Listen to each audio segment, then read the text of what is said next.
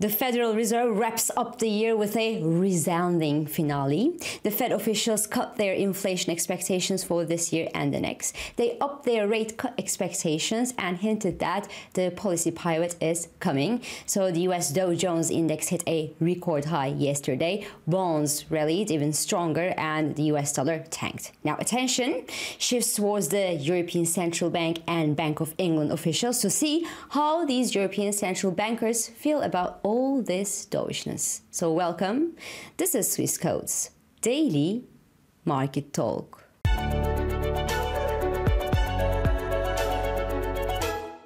So bring more champagne because the party goes on. The Federal Reserve is not bothered to see the US yields fall in preparation for a rate cut, not even a little bit. On the contrary, they actually endorsed the idea of a monetary policy pivot thanks to an encouraging fall in the inflation numbers, and well, they sounded way more dovish than anybody out there expected them to sound at their policy announcement yesterday, which clearly exposed that the policy pivot is coming in the US. So this is the major take of the final FOMC meeting of this year, and it was, well, totally unexpected and surprising. So investors were forced, not even a little bit, to read between the lines in this Fed statement. The dovishness was big as a mountain. Now, the Fed President Jerome Powell still said, just for the sake of saying it, that it is far too early to declare victory over inflation, but the Fed lowered their inflation forecast for this year and for next year, and the so-called dot plot from the Fed, which actually plots where the Federal Reserve officials see the interest rates going in the US, well, plotted a 75 basis point cut in Fed funds rate next year. So the medium expectation now suggests that the Federal Reserve will be cutting the interest rates to 4.6% by the end of next year. And that's quite a big change compared to the last time the Federal Reserve President Jerome Powell spoke, to say that the interest rates in the US would stay high for long. So right now, it appears that the interest rates in the US won't stay high for so long. So the first Fed rate cut is now expected to happen in the month of March next year, with more than 85% probability assessed to it. So the markets had a blast at yesterday's trading session, as you guessed. The US 2-year yield, which captures the Fed rate bets, well, sank to 4.33% level yesterday after the decision. And with the dovish message that the Federal Reserve sent to the market, well, the 4.5% level that I saw as a support at the start of this week just before the Fed decision should now act like, well, a resistance. The US 10-year yield, on the other hand, sank below the 4% level this morning, reflecting the idea that the Fed policy pivot suggests some meaningful slowdown in the US economy in the coming quarters. Now, these falling yields obviously sent the S&P 500 above the 4,700 mark yesterday, and this is the highest levels that we saw in almost 2 years. Note that the S&P 500 is now around 2.3% lower than an all-time high level that was reached back in January 2022. And we are back, obviously, into the overbought market territory with yesterday's rally, which calls for a certain correction in the short run. But there is, at this point, no reason for the bulls to stop believing in an extension of these gains toward new highs for the S&P 500 unless we see a meaningful fall in earnings expectations, and that's not happening tomorrow.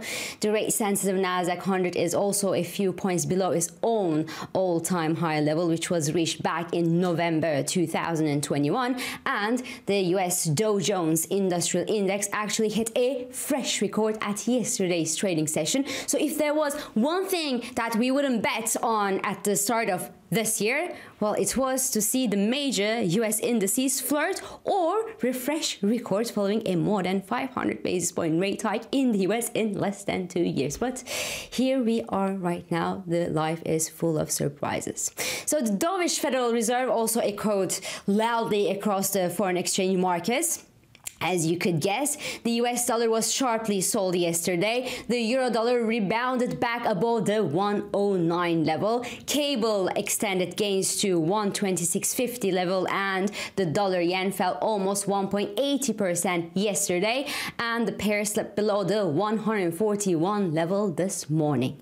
Now, looking at the technicals, trend and momentum indicators are comfortably negative for the dollar yen. Looking at the fundamentals, well, this narrowing divergence between a more dovish Federal Reserve and a more hawkish Bank of Japan is also comfortably positive for the Japanese yen and negative for the dollar yen. Hence, any price rallies that we might see in the dollar yen at this point are now seen as good opportunities to strengthen the short dollar yen positions. Now, today is the European Central Bank and the Bank of England's turns to, well, give their final policy verdicts for this year. And both Mme Lagarde and Mr. Bailey are, well, certainly a bit annoyed to see the Federal Reserve go this soft at, well, yesterday's meeting, as Christine Lagarde had said herself that there should be no reduction in the interest rates in the Eurozone in the next few quarters. So at this point, it will be very, very interesting to see if the ECB and the BoE officials feel comfortable about, well, giving up their tough stance as well. Until yesterday's Fed announcement, I would have expected Christine Lagarde to push back the expectation of an interest rate cut in the Eurozone in March, but now I simply don't know. I still believe that she will do that she will actually say that it's still premature to talk about interest rate cuts in the Eurozone, in which case we could see the Eurodollar jump above that 110 psychological mark and eventually finish the year above this level. But we will see what happens. Across the channel, the situation is, well, less obvious for Mr. Bailey. We saw earlier this week a sharp decline in British wages growth, but even with a sharp decline, well, British workers actually see their real pay rise. So that's inflationary. What is not inflationary, however, is the British growth outlook, because the UK economy actually contracted 0.3% in October. That was more than expected, with activity slowing in the main sectors all at the same time for the first time since July. And well, that's obviously a good argument for the Bank of England, even though the Brits put it again on the back of wet weather. But whatever it is, well, yesterday's 0.3% contraction printed for October GDP in the UK is a good argument for the Bank of England to boost their rate cut expectations as well. And, well, it just goes in line, hand in hand, with the ECB and Fed cut expectations.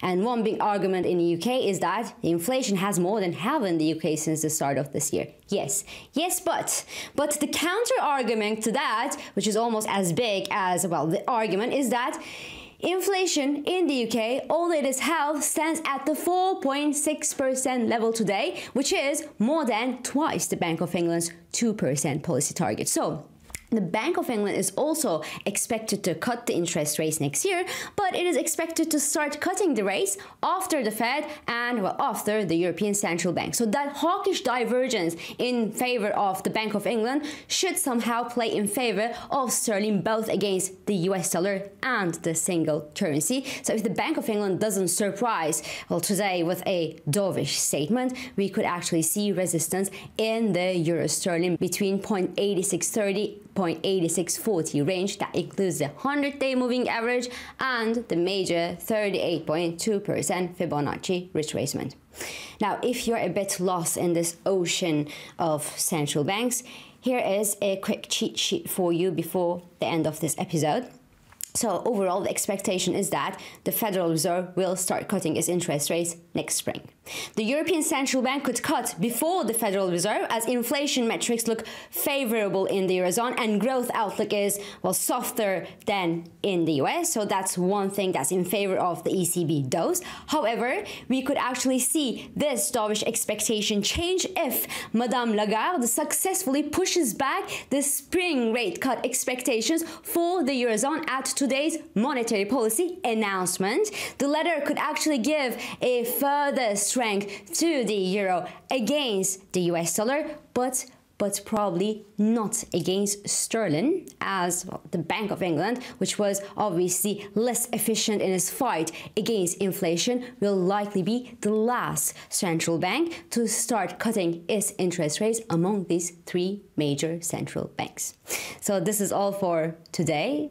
I'm İpek Özkardeşkaya, and thank you for joining me, and thank you for all your beautiful and supportive comments. I hope this episode of Market Talk has been helpful and it has been insightful to you. So please do not hesitate to leave your comments, your reactions and your questions below as usual. And follow us on Instagram, on X and on LinkedIn for regular market updates, and subscribe of course to our YouTube channel for daily market comments. And please do not forget to hit the like button on these videos to let us know that you enjoy them. So I will meet you again tomorrow, and until then, good day trading.